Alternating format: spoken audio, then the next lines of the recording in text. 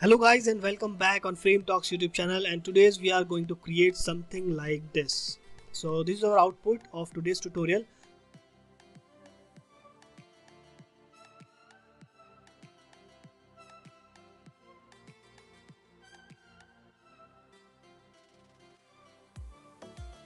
So guys, let's start our tutorial, and I'm just going to create a rectangle, just a simple rectangle from spline. And I also given a link in description so you can download these files from my website frametalks.com. Also you can download my complete tutorial files which I already shared on Patreon, so you can get a membership. And guys, don't forget to subscribe my YouTube channel for more exciting videos.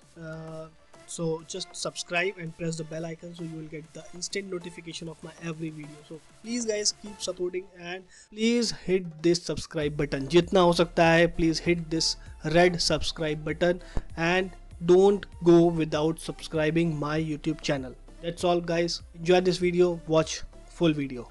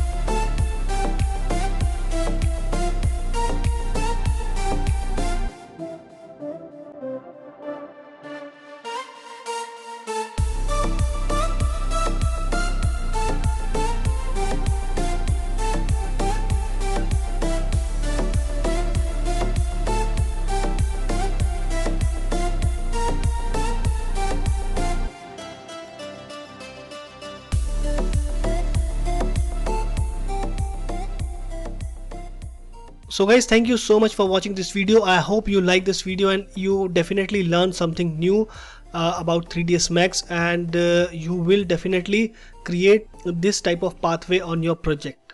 So guys, don't forget to like, comment and subscribe my YouTube channel. You can also share this video with your friends and on your Facebook account. Guys, if you want to more update about FrameTalks, so you can follow us on Instagram and Facebook. I already posted some more interesting posts on my social networking sites.